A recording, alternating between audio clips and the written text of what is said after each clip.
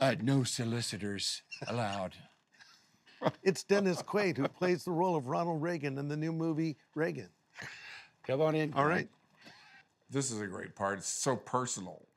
It's this box, and it's a note from Nancy on how to use the TV remote. This back in the 80s, you needed like 3 remotes. And here's the remote just to watch television. Yes. And this one, what's it called? Space Commander or something? Yeah, Space Command. Yes. Look at that high tech. It's really modern. It's like the age of Pong. Exactly. Yeah. Look at this television set. Yeah, I think we had one just like that in our living room.